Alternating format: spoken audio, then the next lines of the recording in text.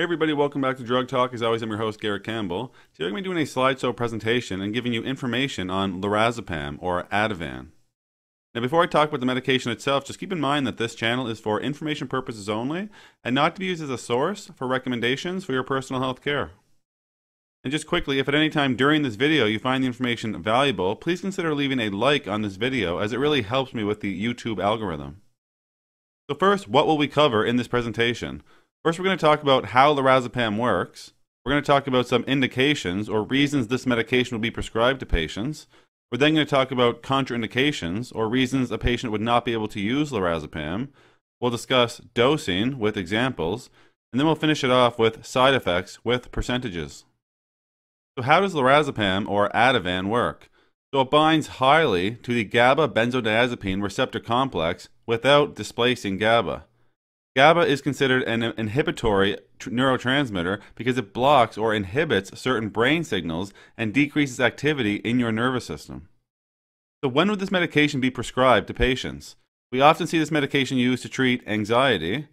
It can also be used to treat insomnia due to anxiety or due to situational stress.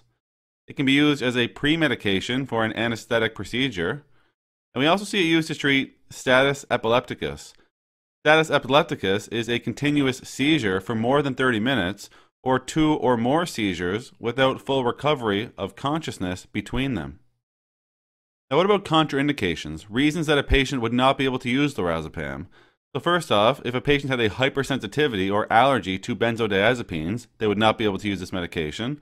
We wouldn't prescribe this medication to patients with narrow-angle glaucoma. This medication cannot be given to premature infants.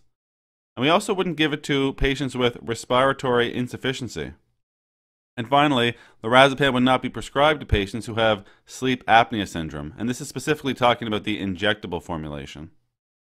Now for some examples of dosing. So first off, in anxiety, the initial dose would typically be 2 or 3 milligrams per day orally, divided in 2 or 3 daily doses.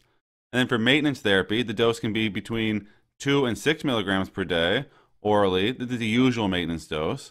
Again, divided in 2 or 3 daily doses. The overall range in this situation would be 1 to 10 milligrams per day. Now with insomnia due to anxiety, we would typically see a dose of 2 to 4 milligrams orally given at bedtime. And in status epilepticus, we would usually see 4 milligrams given intravenously, and this is going to be given at a slow rate of 2 milligrams per minute. And they may repeat the dose in 10 to 15 minutes if needed.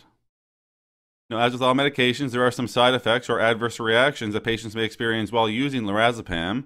So in this case, they may experience asthenia or abnormal weakness 4% of the time.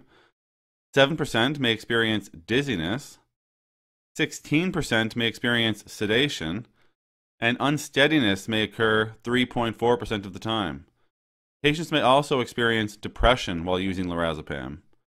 Now, some more serious side effects would be acidosis, which could happen less than 1% of the time, and delirium, which would be an abrupt change in the brain that causes mental confusion and emotional disruption. That's all we're going to talk about today with Lorazepam or Ativan. As always, I'm very thankful you took the time to come by and watch one of my videos. If you found the information valuable and you'd like to help grow this channel, you can like the videos, share the videos, or most importantly, subscribe to the YouTube channel. There's also some links in the description you can check out as well. For today, take care.